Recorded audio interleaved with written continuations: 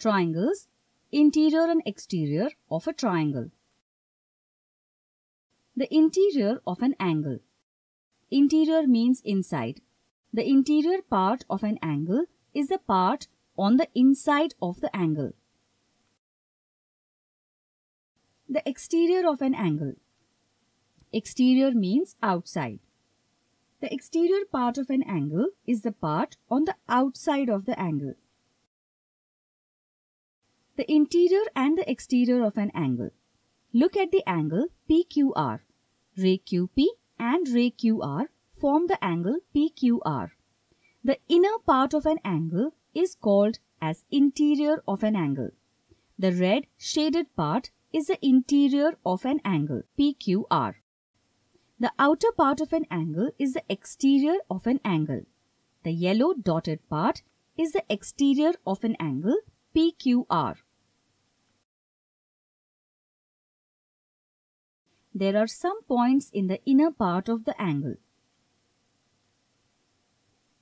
Points A, B, C are in the interior of the angle. There are some points in the outer part of the angle.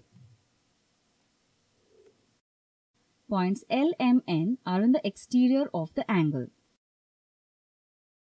What is the interior of a triangle? Interior means inside. The interior part of a triangle is the part inside the triangle.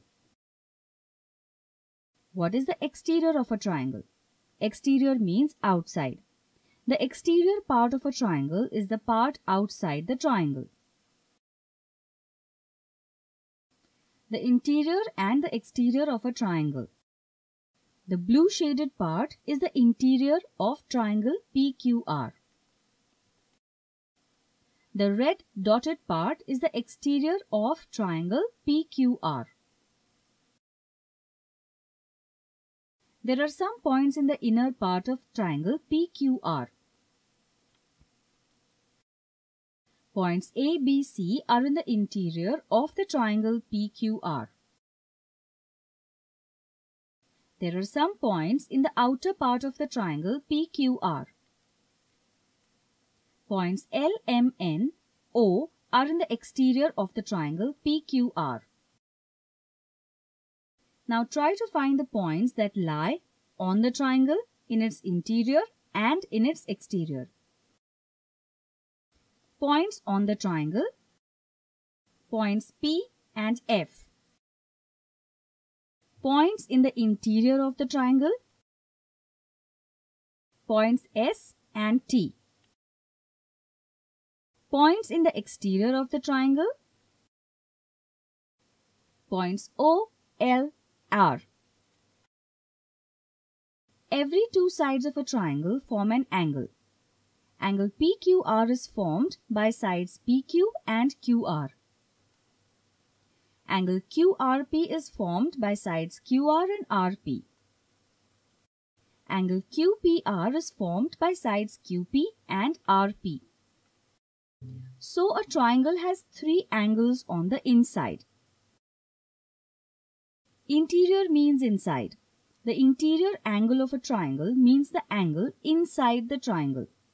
We have three angles inside the triangle PQR. Angle PQR, angle QRP, angle QPR. So we can say that these are the interior angles of triangle PQR. Let's see what happens if we extend the sides of a triangle. Extend QP. We get an angle. Now extend PR. We get another angle. Now extend RQ.